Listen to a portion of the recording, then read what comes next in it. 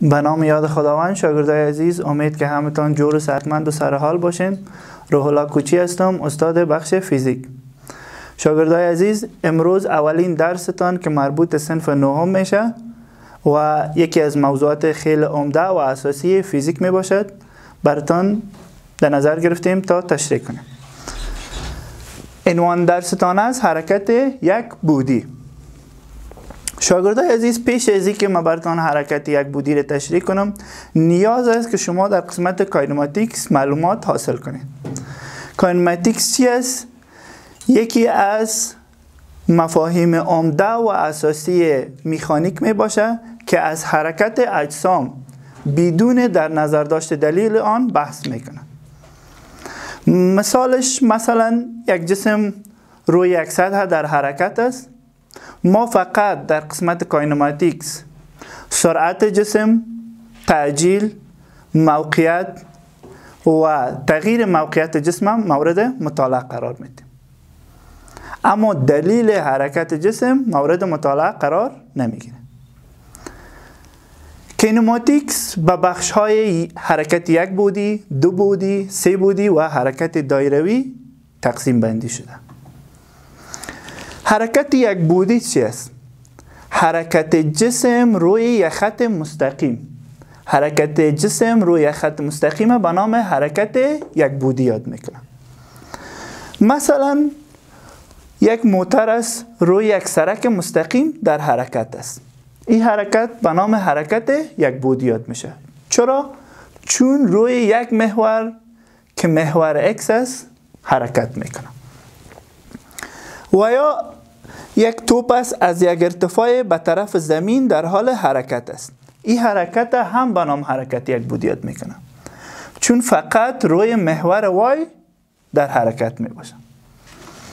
شاگردای عزیز، بعضی از مفاهیم بسیار مهم و عمده مربوط کاینماتیکس است که او را قبل از اینکه شما سوالات مربوط کاینماتیکس حل کنین باید بدانین. موضوع اول، حرکت. تعریف حرکت در فیزیک عبارت از تغییر موقعیت یک جسم نظر به زمان است. یعنی هرگاه جسم نظر به زمان موقعیت خود تغییر میده، پس جسم در حال حرکت می باشد. موضوع بعدی سکون است.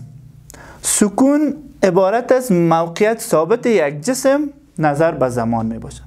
یعنی هرگاه جسم نظر به زمان موقعیت خود تغییر نده، پس جسم در حالت سکون است. موضوع بعدی موقعیت است. موقعیت عبارت از جای مشخص یک جسم نظر به یک مبدا می باشد. به طور مثال، اگر ما بگوییم که ما در فاصله 20 متری مکتب افغان-ترک قرار داریم، پس مبدا در اینجا مکتب افغان-ترک است. فاصله عبارت از ساحه طی شده توسط یک جسم می باشد. ساحه طی شده توسط یک جسم به نام فاصله یاد می کنم. و فاصله از جمله کمیت های اسکالری است. از جمله کمیت های اسکالری است. چرا که فقط مقدار داره. فاصله واحدش چی است؟ متر یا کیلومتر. تغییر موقعیت، کوتاه‌ترین فاصله طی شده بین نقطه آغاز و انجام یک جسم متحرک تغییر موقعیت یاد میکنه. پس کوتاه‌ترین فاصله بین نقطه آغاز و انجام یک جسم متحرک به نام تغییر موقعیت یاد میشه. متوجه باشین که تغییر موقعیت از جمله کمیت‌های وکتوری است. از جمله کمیت‌های وکتوری است و به متر اندازه‌گیری میشه. مثلا شما در این شکل میبینین یک جسم است که از این نقطه آغاز کرده و در این قسمت حرکت خود به پایان رسانده. فاصله 10 کیلومتر طی کرده، اما تغییر موقعیتش چقدر بوده یا تغییر مکانش به اندازه 5 کیلومتر بوده. چرا که ما کوتاه‌ترین فاصله را در تغییر مکان در نظر میگیریم. موضوع بعدی کمیت های وکتوری و اسکالری است. کمیت های اسکالری امو کمیت هایی را میگه که فقط دارای مقدار باشه، فقط دارای مقدار باشه. مثلا فاصله، مثلا زمان، اینا تمامش از جمله کمیت های اسکالری است.